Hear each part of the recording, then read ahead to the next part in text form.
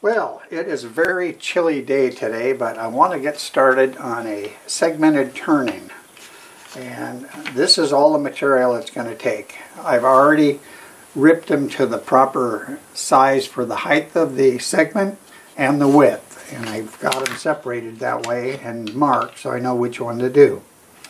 I have some maple, Padauk, and some Sapele. That's what we're going to be using.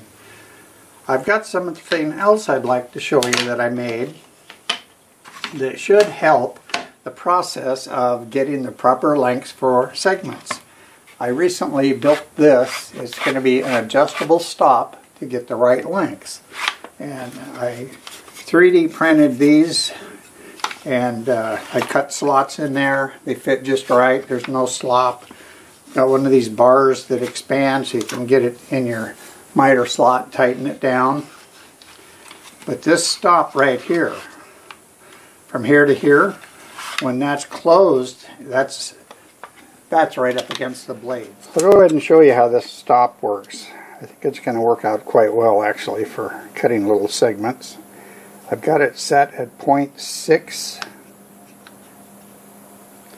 inches. Lock that down. It still feels pretty good. This is just a scrap. I want to use a larger piece. The segments on these are really narrow. So I'll cut one of these and then we'll check it.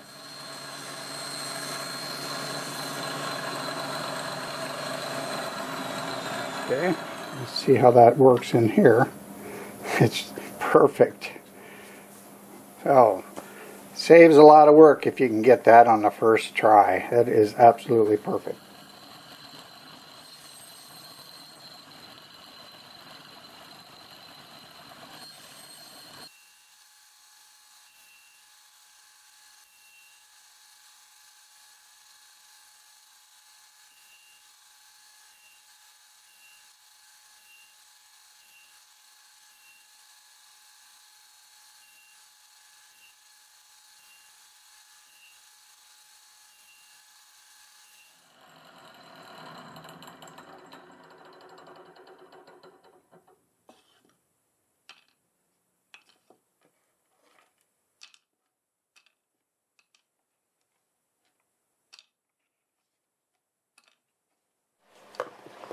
Okay, time to glue some rings together. I'm just going to show two of them because, well, they're real small. It's going to be time consuming and I'm pretty sure it'll look the same throughout. Some of them are going to be harder than this.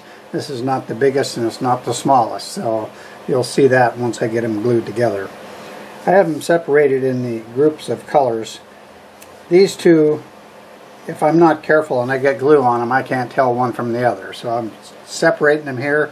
I'll get them up on this little piece of plexiglass, and then I'll show you how I get them, make sure they're flat to be able to get a rubber band on it, because I also have a little bit of trouble trying to get rubber bands over the little rings without them flying, and I don't like them flying across the shop.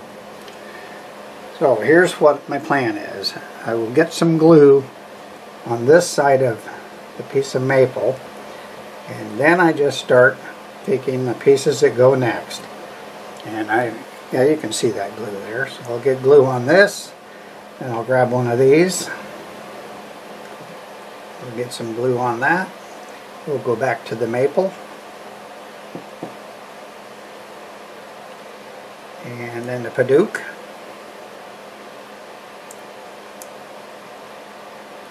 And so on.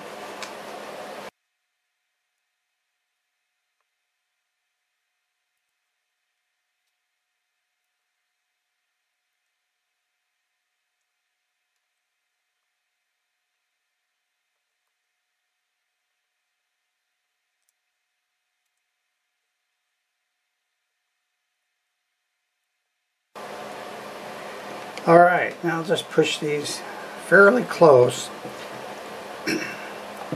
I'm going to move the camera and then I'll show you how I can keep these from popping off when I put a rubber band on it.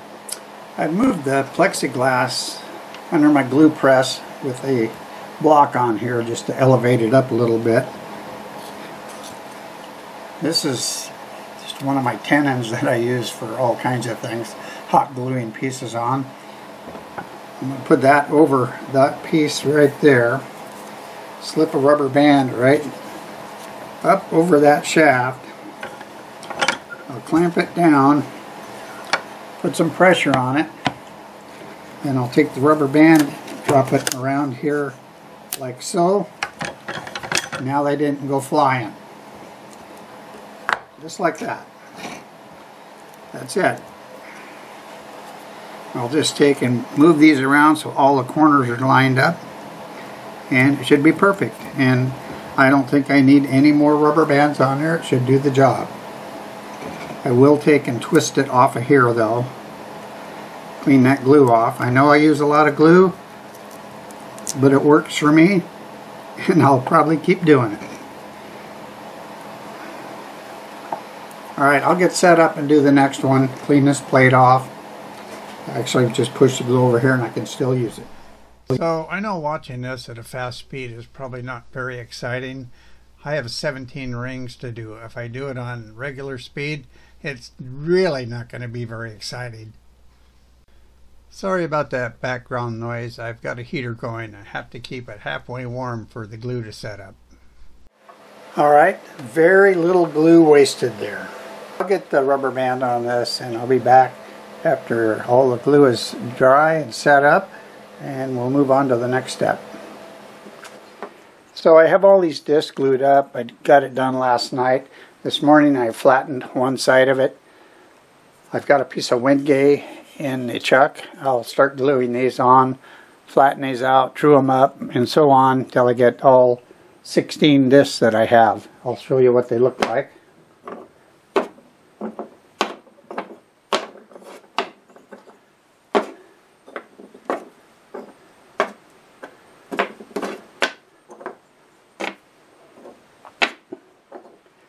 This is actually the order that they get glued in place.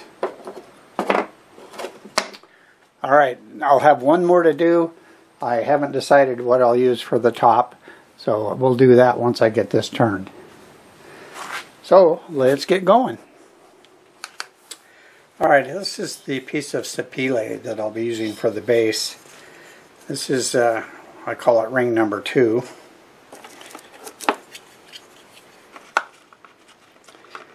Going to get some glue on it.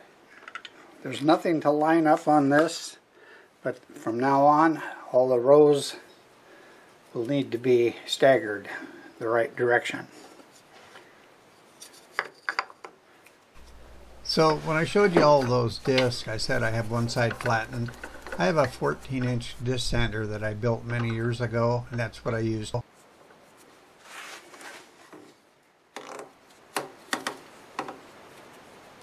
Alright, I'm going to let that sit for a half hour or so. What I'm doing here is I'm rotating the disc that I'm gluing on so that the joint is in the center of the piece below it. And I'll show you more about that later. I let the glue dry for 15 minutes. I'll face it off, make sure it's the right thickness, and then I sand it, and then I'll glue another one on. I do put a center line on the maple just for reference, but how I get the rotation is I'm taking the joint of the maple and the Padauk, I'm lining that up with the glue joint of the disc that's below the one I'm gluing it to. That will give you a perfect rotation.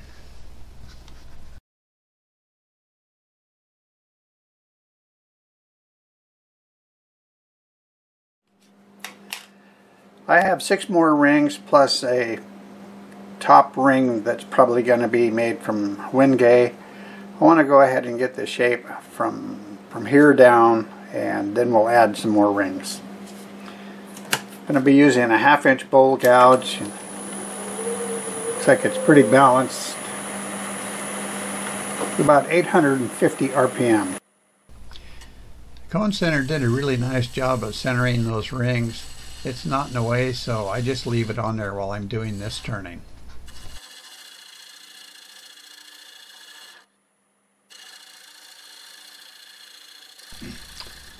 Well, I did say it should get more interesting, and I think it did, and I hope you think so as well.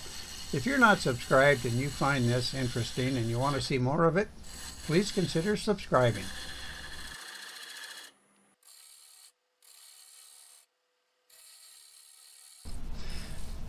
Creating the shape on the segmented turning is usually pretty easy, especially on this one, and I'll tell you more about that later.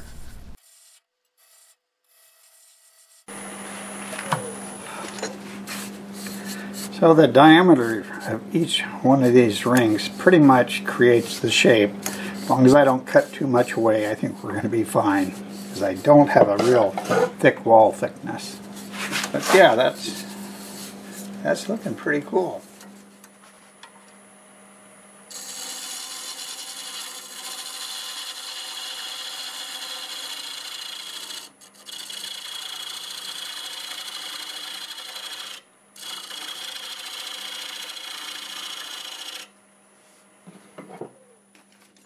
See where we're at here.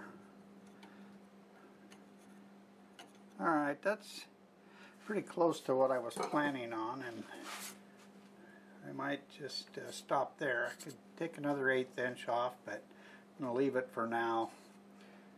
Go ahead and do some blending this direction, and then we'll do some more gluing.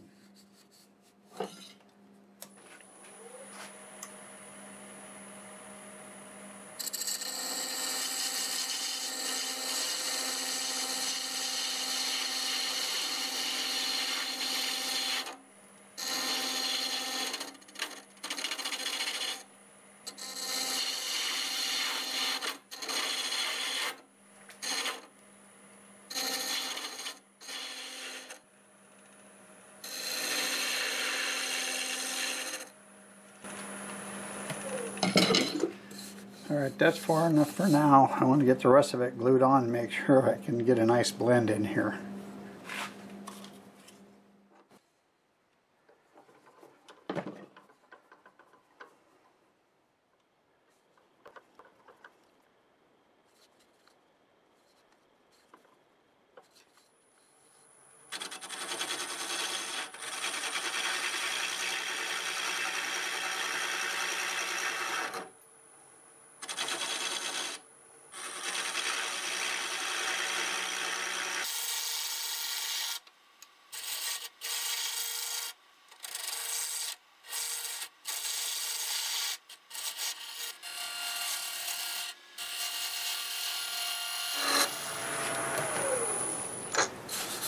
Okay, I got about 4 more rows to go. I just wanted to get these all cleaned up here.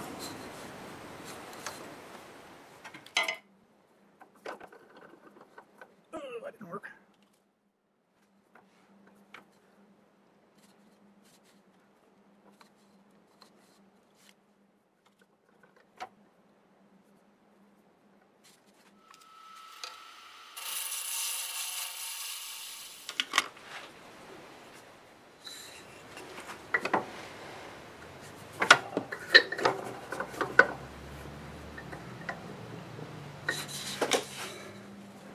Okay, last ring.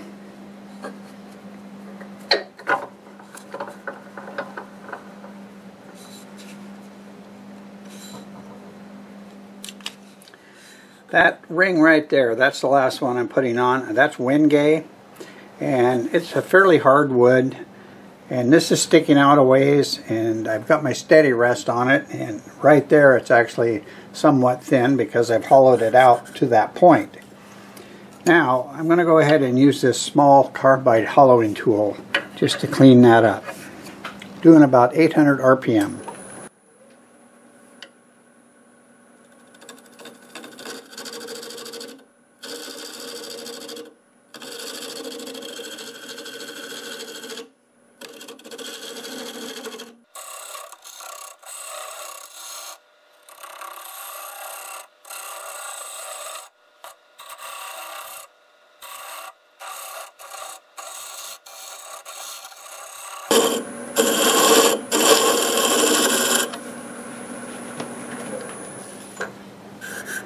Alright, I think we can go ahead and get this sanded, and then we'll move the steady rest and do the outside. Alright, I'm going to sand it from 120 to 320.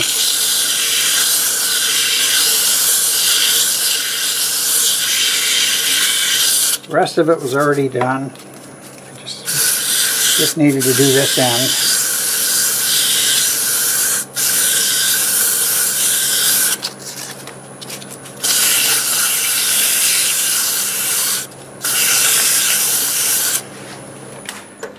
Alright, that looks pretty good.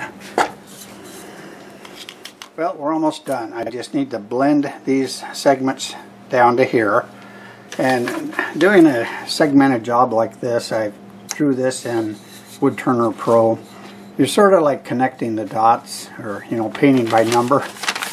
There's my design. I did that in Woodturner Pro, and the segments are calculated off of this little drawing. So it's just a matter of connecting from this one to this one, but you do not want to do it in a straight line. You want to do it with a curve. So that's what we're going to do right now, and we are just about done.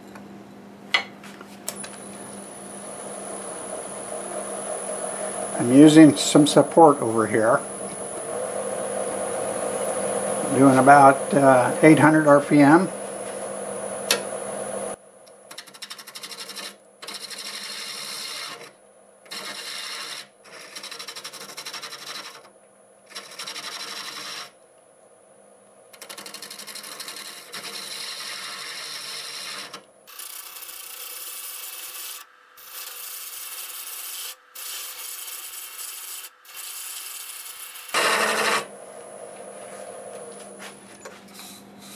Alright, I'm going to call that good. I'm going to get set up and do some sanding. Alright, I'm going to sand it using sheets of paper. And I don't mind doing it that way because all the green is going that way, and that's the way we'll be sanding. I'm going to start with a 150. I've got a 220, 320, and a 400. I'll just switch to those as I need it. And I'll show you a little bit of this, but the rest of it will look exactly the same. And I'll run the lathe in reverse at about 450.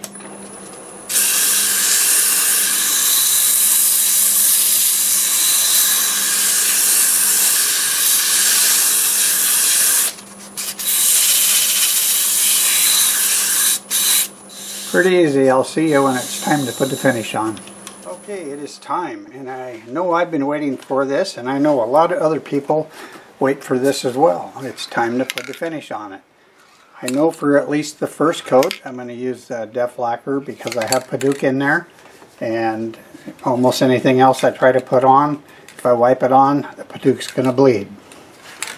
So I've done this before. I've explained really light dusting coats on it, maybe 2 or 3 times.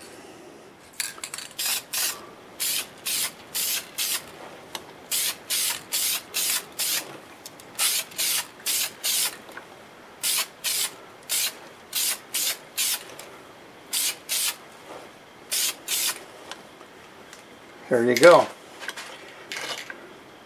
And I'll let that flash over, and I'll do it 2 more times, and when I put the finish on it, pretty much going to look the same, so I'll see you when it's done. Well, here it is. It is all done. I'm pretty happy with it. You probably saw the bigger version of this, but this is totally different. Let me tell you about it. It's 7 inches tall. It's 3 inches in diameter on the top, 3 3/4 at the widest section, and it's 3 inches down here. There's 288 segments. It's made from maple, Padauk, and Sapele, and the top is made from Wenge, and so is the bottom. I use Def Lacquer sprayed on, and I use Axe abrasive paste and the polish. So why did I make this little one when I already had a big one? Well, I was asked a couple times, how hard is it to scale something like this down? Well, with Woodturner Pro, it's very easy, and that's what I did. And I managed to make one that's, well, it's much smaller. I'll put a picture in the end of the big one alongside this one. The other reason was I wanted to test out this little segment setup here where I can measure it with a pair of calipers. Here's some calipers. Put that in there, close up on it, tighten it down, and I cut them, and they were absolutely perfect. There's no readjusting anything. And the deal with the segments, especially small ones, you really want to be really close to the dimension. On a small one, if you were 20 thousandths short on the length, you may not have enough stock right here to get this shape. So I trust that. I cut every one of them doing it that way, and then I just kind of cut the high spots off, and that's what we ended up with. So I'm really happy with how it turned out, and I hope you enjoyed the video. I sure enjoyed making this, and I sure hope you enjoyed watching it. If you did, click that like button and leave a comment. Tell me in the comments what you liked about it. If there's something you didn't like, tell me that as well. I do all kinds of turnings. I really love segmented turning, but I just like to grab a chunk of wood and turn that sometimes as well. If you're new to the channel and you're not subscribed, please consider doing so. Thank you very much for all you current subscribers. You really mean a lot to me. So, till the next time, see you later.